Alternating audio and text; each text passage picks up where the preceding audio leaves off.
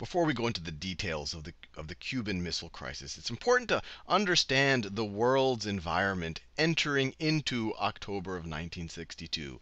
In 1959, you have a revolution in Cuba led by Fidel Castro, and he is heading the Communist Party there. Cuba is now a communist nation right off of the coast of the United States. This is the middle of the Cold War. The United States believes in a strategy of containment, does not like this. So in 1961, the United States, the CIA, the Kennedy administration, they try using Cuban exiles, people who had left Cuba.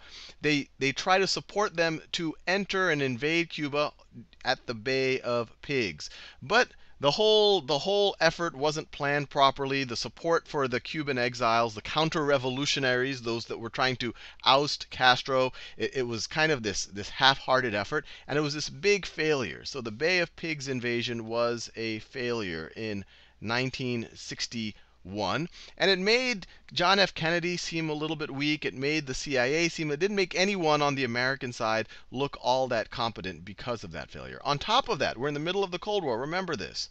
And at the same time, if you go to what the US was doing around the Soviet Union, it started placing missiles starting in the late 50s all the way into 1961 and 1962. It started placing medium-ranged ballistic missiles in Turkey and in Italy. These are where they were located.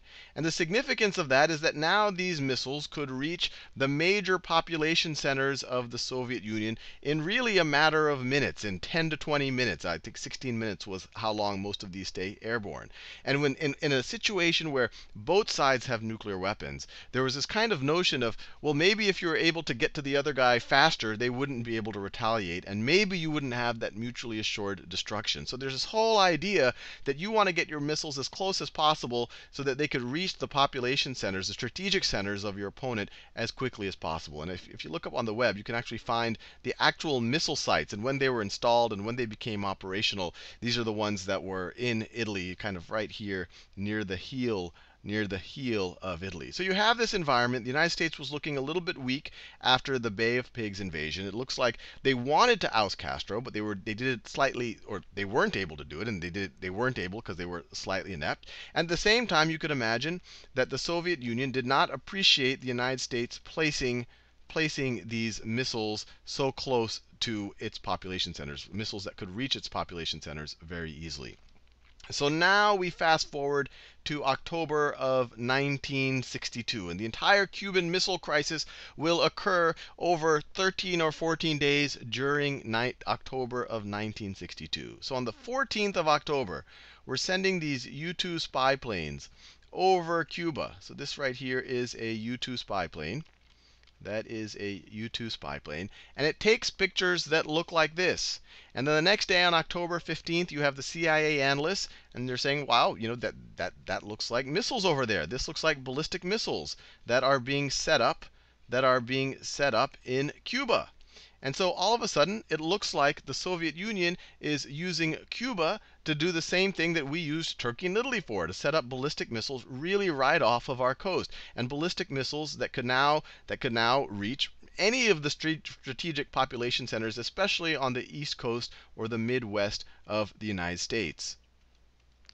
So by the 16th, so this is literally 2 days after the pictures were taken. The next day they're analyzing them. They tell the State Department about them. The 16th, they tell Kennedy about them, and Kennedy holds a meeting of the Executive Committee. And it wasn't called XCOM, just that, but it was really a subset of special advisors, a subset of the National Security Council and other advisors that essentially become the brain trust to figure out what to do about this forming crisis. Because all of a sudden, you have a state that we don't like off of our borders, a communist state, a state aligned with the Soviet Union. All of a sudden, it has nuclear missiles. It looks like these are offensive weapons. These are weapons being designed for a first strike capability. Once again, if they're being launched from Cuba, maybe they can attack, maybe they can obliterate the U.S. before the U.S. even has an opportunity to respond properly. So this really freaks out the Kennedy administration. And so they start to think about what can they do about it. And early on, there's a couple. You could just kind of call and talk to the Soviets about it and say, hey, we don't like that. Why don't you undo nuclear missiles, but they didn't really think that that would have any significant effect on the Soviets, especially because they probably thought that Kennedy was weak at this point. And just to understand who was leading the Soviets at this time, it was Khrushchev. This is Khrushchev right over here. And he had even made remarks to the effect that he thought that Kennedy was young and maybe naive and maybe too intellectual to really play a good game of chicken here. And so the U.S. kind of felt that it had to look strong here. And so the real options on the table were maybe blockade Cuba. And so a blockade could be an all-out blockade, so it would be an economic blockade, but that's actually considered an act of war because you're to a large degree starving a country. Another option for the United States, because it was completely viewed as unacceptable that these missiles should be here and that they should be deployable from Cuba. The other option would be to do air attacks on these missile silos. And then the other, kind of the most extreme action would be to actually invade Cuba. And obviously that goes in line with kind of the US's general interest of not having a communist regime so close to its own borders. So this is what Kennedy and his team was wrestling with. And really early on in these early days, most of the team was actually advising Kennedy that they should do a full-scale invasion of Cuba, that they thought this was the only thing that the Soviets would take seriously. It would show that the U.S. is serious about this. And they didn't think that the Soviet Union would really try to put up a fight in Cuba so far away from their own borders. But Kennedy, probably thinking about it pretty reasonably, realized, well, hey, they might not do anything in Cuba, and they might allow us to oust Castro and install a new regime there, but they might retaliate. In fact, they probably would retaliate in Europe, and specifically in Berlin, probably in Germany as a whole. So just for the sake of getting these things out of Cuba, we could sacrifice a lot in Europe, and even more, any type of conflict between the U.S. and the Soviet Union could easily escalate to a nuclear war. So these were all on the table. The U.S. goes on high alert. It prepares for any of these situations because they really don't know what's going to happen. The Army, the Air Force, and the Navy starts mobilizing. So on kind of, with hours' notice, any of those options can kind of go into effect. By the 22nd, you have the executive committee, and that just becomes formalized as an actual official group that is advising the president in this capacity. And on the 22nd, Kennedy finally puts out his first salvo on what is the U.S.'s position on what's going on here. And before this, and just to make things clear, on the 18th, he did meet with the Minister of Foreign Affairs, the Soviet Minister of Foreign Affairs, Andrei Gromyko, and I'm sure I'm butchering the pronunciations. And this is where the first time that Kennedy's like, hey, you've got these offensive weapons, and Gromyko's insisting that no, they're just defensive weapons. And to most people, defensive weapons would mean things like surface-to-air missiles, things that would stop planes from bombings, but not surface-to-surface missiles, not something that could attack a country. But we'll see in future letters from Khrushchev that maybe they actually did perceive these missiles as somehow being defensive. But you fast forward, that was on the 18th. It kind of made Kennedy and the U.S. frustrated with the Russians because it felt like, the Americans are saying, look, we clearly know you have missiles there, but Gromyko's saying, no, these are just defensive weapons, nothing to worry about. Why are you taking this so seriously? The 19th, U.S. goes on high alert. It starts thinking about all of these options. The 22nd, this committee is formed formally, but more importantly, Kennedy gives a speech to state the United States' opinion, and I'll just read it right here. To halt this offensive buildup, a strict quarantine on all offensive military equipment under shipment to Cuba is being initiated. All ships of any kind bound for Cuba, from whatever nation or port, will, if found to contain cargoes of offensive weapons, be turned back. This quarantine will be extended, if needed, to other types of cargo and carriers. We are not at this time, however, denying the necessities of life as the Soviets attempted to do in their Berlin blockade of 1948. So the Kennedy administration's position became slightly more nuanced. They said we can't do an all-out blockade. One, that is an act of war. Two, that is to a large degree inhumane. Why should we starve the Cuban people? What we're going to do is kind of a filter on the cargo going into Cuba. We will only inspect things that we suspect are holding armaments, and we will only turn back the ships that are actually doing it. But then on the 24th, there's a cable from Khrushchev, And it says, if you coolly weigh the situation which has developed, not giving way to passions, you will understand that the Soviet Union cannot fail to reject the arbitrary demands of the United States, and that the Soviet Union views the blockade as an act of aggression, and that their ships will be instructed to ignore it. So the game of chicken is beginning to emerge. The United States is just saying, look, this is unacceptable. We're going to stop you from shipping arms to Cuba. On the 24th, Khrushchev is saying, who are you to tell us what to do? And there's this kind of undercurrent of like, wait, you've already got stuff set up in Italy and Turkey, not too far from us. How can you dare, and they call it a blockade, even though the U.S. is calling it a quarantine. This is an act of aggression, and we will ignore it. So both parties are kind of saying, we don't care what you're going to do. We're going to do whatever we have to do. And this whole time, I mean, both sides are getting tense. The whole world is kind of taking sides here, making public statements about what's right or wrong. So we really are getting very close to the brink of a very major confrontation between the Soviet Union and the United States. And there's, you can read the book 13 Days, Robert Kennedy. There's also the movie 13 Days, which actually is not based on the book. But both of them really kind of give the account of what happened over this period. But then you fast forward to the 25th, and Kennedy essentially replies that, look, these are offensive weapons, and these require the responses I have announced. I hope that your government will take necessary action to permit restoration of the earlier situation. So Kennedy's saying, look, we have to do this. These are offensive weapons. We cannot tolerate these weapons so close to U.S. borders. And so also on the 25th, the quarantine's in effect.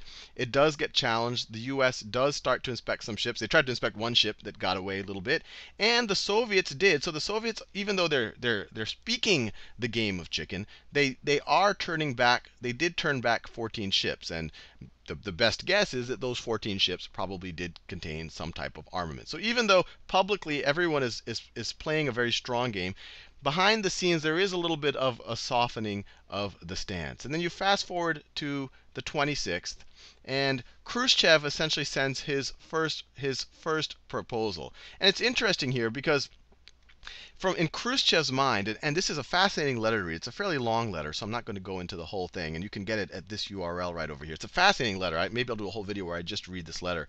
He kind of goes into the nuance of what he views as a defensive or an offensive weapons. He implicitly admits that they have that the missiles are there, that they're not these benign weapons. But in his letter, he kind of makes the nuance that he views them as defensive weapons. He says, look, you guys attempted to oust Castro already. We view Castro as an ally.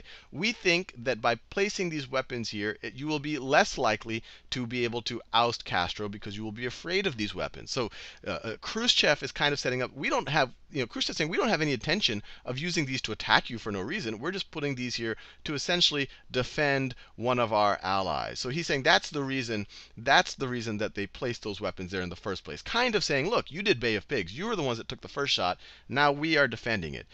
That might have been the rationale. Another rationale for why they did it is just, and probably the more strategic rationale, is that we already did have these missiles that were pointed at the Soviet Union in Turkey and Italy, and the Soviet Union just wanted to have parity, so they wanted to put missiles on near the U.S. on some allies country from the Soviet Union's point of view. So on the 26th, Khrushchev's first proposal that was given through a cable says, if assurances were given by the President and the government of the United States that the USA itself would not participate. So assurances, let me underline this in a different color. Assurances that the USA itself would not participate in an attack on Cuba and would restrain others from actions of this sort, probably the Cuban exiles. If you would recall your fleet, this would immediately change everything. I am not speaking for Fidel Castro, but I think that he and the government of Cuba evidently would declare demobilization and would appeal to the people to get down to peaceful labor. Then to the question, the communists always like talking about labor. Then to the question of armaments would disappear, since if there is no threat, then armaments are a burden for every people. So in this first proposal that came over a cable, he's essentially saying, look, if you guys just promise not to attack Cuba, if you just make assurances that you will not attack Cuba, then we'll essentially undo everything. We'll give in to your wishes. And this stance right here really does make it look like their main interest in having those missiles was kind of to protect Cuba, so that the U.S. would not try to oust the communists from there. But then on the next day, Khrushchev has a broadcast a public broadcast where he kind of changes his tone a little bit. Now he's saying that they would undo the situation in Cuba only if the United States removed their missiles from Italy and Turkey. So he's sending a little mixed messages. His first message was kind of a softer stance. Look, you guys just promised not to invade Cuba, and we're going to pull out of Cuba. The second stance is saying, no, no, no, we're only going to take our missiles out of Cuba if you take your missiles out of Italy and Turkey. And on the same day, another U-2 spy plane gets shot down over Cuba. And this is when both armies are really at kind of, they're like hair trigger notice. So it's a really scary situation. And this was actually it was a local decision by a Soviet commander. And Khrushchev actually did not want this to happen. And lucky for I guess, the world, the U.S. did not use this alone as a reason to engage in war. They said maybe it's an accident. If this happens again, then we'll use it as war. So it was lucky that this did not trigger an immediate war with the Soviets. But the Kennedy administration still had the question: which of these was the more serious? Which of these requests were the Soviets really making? This is a more significant request. Are they requesting for both? And so it was eventually decided on the 27th that, hey, let's just pretend like we didn't even know, that the Americans didn't even know about the second request that asked for more, and let's just reply to this first request. So you essentially have Kennedy agreeing to Khrushchev and saying, okay, we'll do your first request. We will agree not to invade Cuba if you remove your missiles.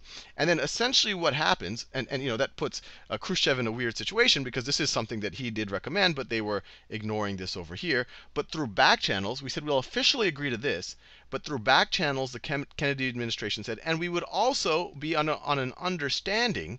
We would also have an understanding on the missiles in Italy and Turkey, that, look, this isn't part of the deal, but we see what you're saying, and we're probably going to remove them. And what the Soviets also didn't know at that time is that the Americans were planning on that these missiles, to a large degree, by this point in time, were already obsolete, because we already had Polaris missiles that were deployable by submarines, and clearly submarines can deploy things much closer to the action, and they're much harder to track. You can't surveil them and all the rest. So the U.S. kind of agreed to it, but they did it secretly. And the whole point here is that neither side wanted to look like they're giving in. Neither side wanted to look weak. But on the 28th, there was finally an agreement. And so publicly, the first Khrushchev proposal was agreed to by both Khrushchev and the United States. Khrushchev agreed to not send any more weapons, and also dismantle the weapons that were there. And the Americans agreed that they would not invade Cuba. And so you can imagine the big winner here is probably Fidel Castro, because the whole time he's paranoid that the U.S. is planning another attack on him. And at least publicly now, they're saying that they cannot invade. And if they did, it would look like they're going back on their word. And privately, the U.S. agreed to remove its missiles from Turkey and Italy. They didn't want to do this publicly, because then it would look like they're being weak. Then it would look like the Soviets were able to do this aggressive action, and by doing it, they were able to extract something out of the United States, which is actually the reality. They were able to. By doing this action, they were able to get these missiles removed from Turkey and Italy. But the United States wanted to look strong. Kennedy has, there's always an approaching election. He had, especially after the Bay of Pigs, he needed to look like a strong leader. And so, to some degree, you have to give Khrushchev credit for this. He kind of swallowed his pride and allowed it to publicly look like he lost the negotiation. He publicly made it look like he got nothing in return for backing down. But in reality, he did. He just didn't necessarily get credit for it. But this was a big deal, because this was the closest that the Soviet Union and the U.S. ever got to really the brink during the